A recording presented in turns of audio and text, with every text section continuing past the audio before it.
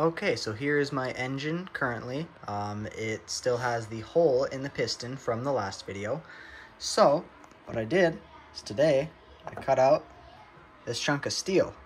And I'm gonna bolt that onto this new piston with a shaved off top, so I still have the same compression ratio. I'm gonna bolt that onto there, and I'm currently printing out the template to drill the bolt holes in here.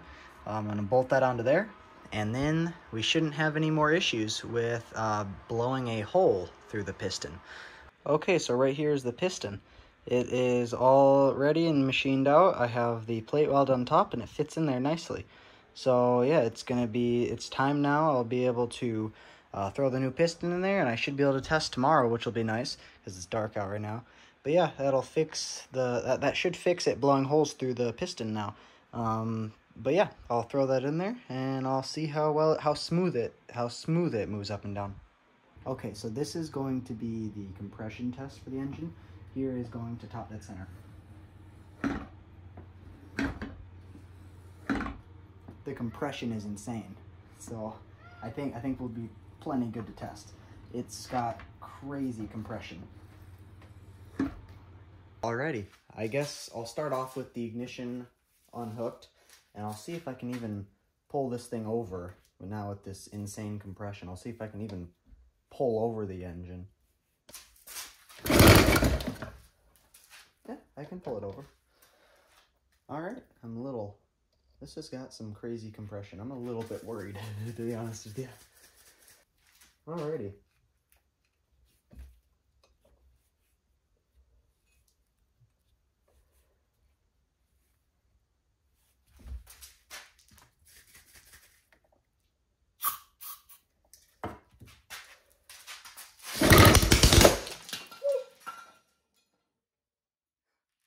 It was actually running.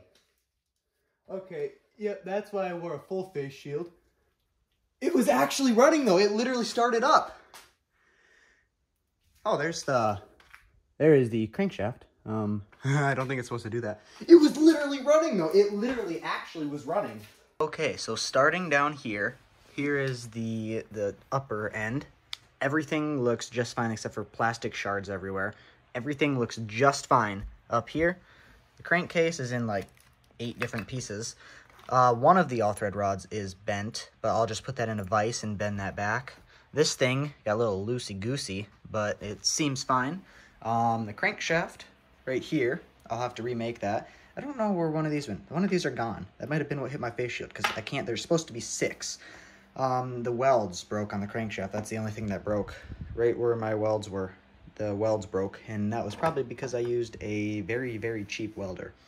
I think the piston and everything was fine until, like, I think that broke because it got slammed into everything in the bottom. And then I think that broke right there because that got slammed into the base that was holding it. And I think that's what broke that. Other than that, everything in the head and the valves and everything seem fine. So I'll have to reprint the crankcase, which I'm going to make it stronger. I'm going to remake the connecting rod using the same steel rod, but I'm going to make it much stronger.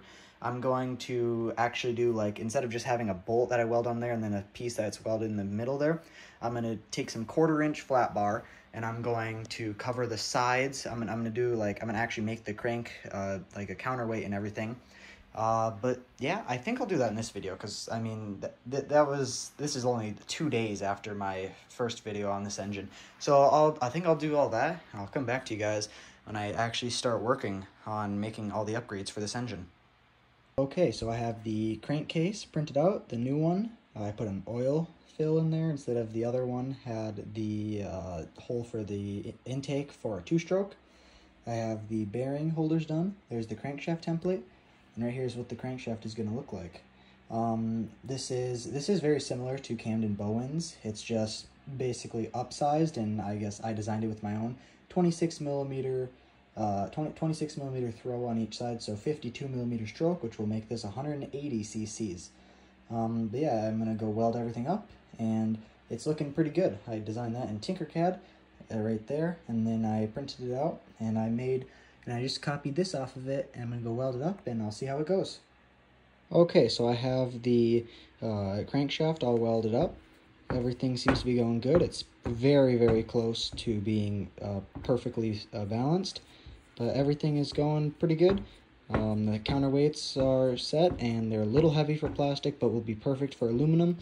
But so far, everything is going good. Now what it's time to do is it's time to print out the new piston and connecting rod, and then it's time to assemble it and start testing again. Okay, so here is the new connecting rod. It is 2 millimeters thicker than the last one, but I am a little bit hesitant to use it. I'm reprinting the piston right now, but if that snaps again, my brand new crankcase is going to get destroyed. But I made it thicker, and I increased the thickness by a little bit, so hopefully it's stronger. And the piston's printing right now. But yeah, basically once the piston's done, I'll be able to assemble it and start testing. And the carburetor is going to be arriving tomorrow, so I'll have everything ready hopefully.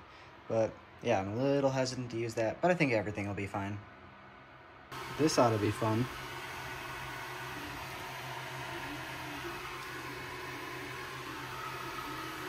I think I got it. Had to switch out the roll halfway through. And this one's almost empty as well. Might have to do it one more time. Okay, so right here I have some used motor oil. I'm going to use that to fill up the engine, and then we're ready to test it. Okay, it's time to test it officially. I'm quite worried. I'll do one pull start to test it without anything else, without any fuel in it. No ignition either. Just test it. Oh my god. One test pull. Oh my god. What is that?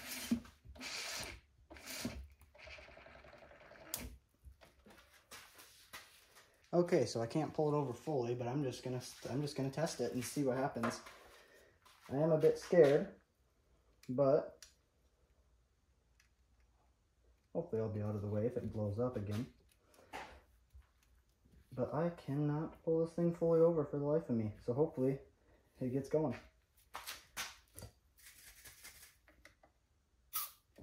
I'm quite scared. Oh, what was that?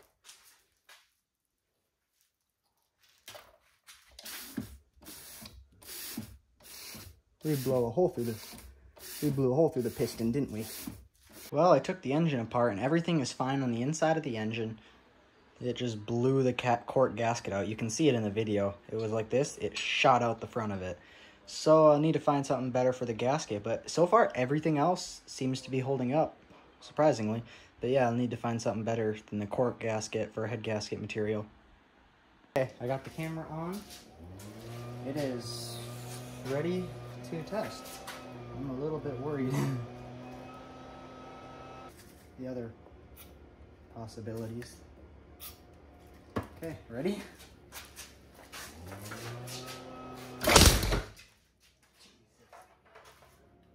Let's take the ignition off, and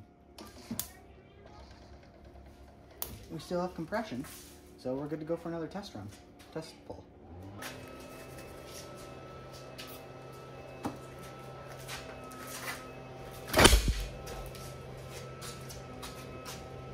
Wasn't as loud as the last time. No, I didn't really fire. Okay, so somehow my flywheel actually rotated on even after the keyway was cut. So I fixed that and I torqued it up as much as I could without an impact. But yeah, I'm gonna test it again. Ready, Hudson? Yeah. Hope it doesn't blow up. I don't think anything broke. My dad said Nothing broke. nothing did? That's actually Nothing broke. impressive. Wait, hold on. Wait, Hudson, wait. Yeah, I'll watch again.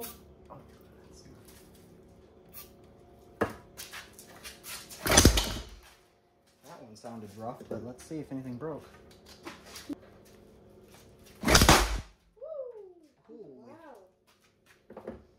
Okay, so I think I just found the reason why it was so hard to pull over. Right now I have the crankcase, the oil cover on. and it's actually pretty difficult to turn over. Now let's pull that out. Turns over really nice. So I think it was building pressure in the crankcase, which is very weird because I don't even have any RTV silicone in there. And the other one with RTV silicone for the 2-stroke, it wasn't building crankcase pressure. But now, it turns over really easy like that. Okay, so here's the carburetor. It came with some fuel line. I took this thing off the top there because I didn't need it. And I did not have any throttle cable and did not want to have to wait for some to arrive. So what I did is I just soldered a little ball on the end of this copper wire, and I put it into the little slit that's on there, and boom, it works perfectly. I can't really show you because I have to hold it needs 2 hands. But now the throttle cable works perfectly, and now it's on to making the adapter so I can mount that onto the engine. Okay, so here's the carburetor all mounted up on the engine. I'm going to start with half choke, see if it'll run. My fuel tank is going to be a water bottle. Currently waiting for a hot glue gun to heat up because I'm going to use those popsicle sticks. Basically going to stick it right there so it's gravity fed. But yeah, I'm going to run 2-stroke mix so that it burns better. But yeah, basically everything is ready to actually test and see if this thing will run. So what I forgot to tell you guys is this new gasket is a homemade gasket. It is using a cereal box cardboard from Cereal Box, and then I have it wrapped in aluminum foil, and each layer has RTV silicone, and I'm gonna test that out, and hopefully it works. The new one, yeah. I'll just leave this one going again. You're both staring. We're both staring at each other to open it. Oh my god. Okay, it should go on this one. Yep, it did. It should run on this one, but for some reason I feel like the carburetor is not delivering fuel. Yes. Yeah, the carburetor's definitely. Yep. Yeah. Holy crap, and it decides.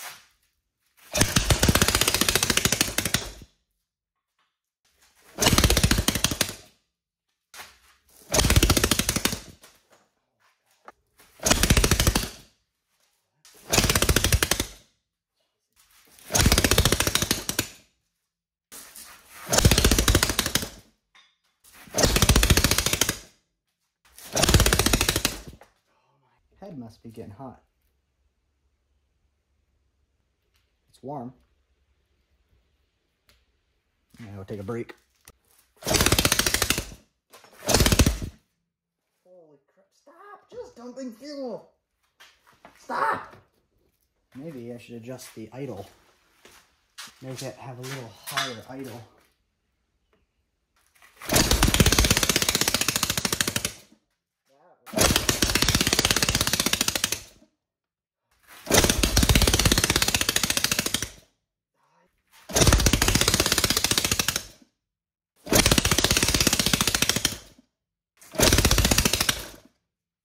Okay, for some reason, I took a 45-minute break, and when I came back outside, I could not pull it over for the life of me. So I don't know what's happening there, but I think the reason why it's not running is because of the intake. It's got a leak, if I can hold the phone, through there, through this side. It's leaking through there, and it's leaking through there. So I think what's happening is it's drawing too much fuel through, too much air through here and not enough fuel through the carburetor. I don't know why it's just dumping through the bowl, so what I'm going to do is I'm replacing the carburetor to see.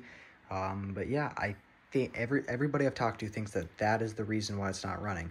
So I turn this out of some 1-inch thick steel rod on my lathe, and I'm going to basically make a metal intake manifold so that I won't have any leaks, and then we'll see if it runs. Okay, so I got a 3D printed intake manifold on there now. I tried doing the metal one, but every time I would try to do this, the drill press would have the hole in the center so the drill doesn't go through the deck, and this, it doesn't have enough room, so it would push it down, and I can't get the bolt holes, and then that turned egg-shaped from it pulling it down. So what I did is I just 3D printed a thicker one, and it's really solid now. And I put RTV up there, and this has an O-ring on the carburetor, so I'm going to throw it, now it's ready to test. So this is also the new carburetor, so hopefully it doesn't dump fuel through there. But yeah, it's time to test it now. Okay, we're all ready to test. It sucks because if I can't pull it over, I have to take it apart. And I don't have a way to mark the bottom timing gear because it's black, and I don't have a marker that will write on it.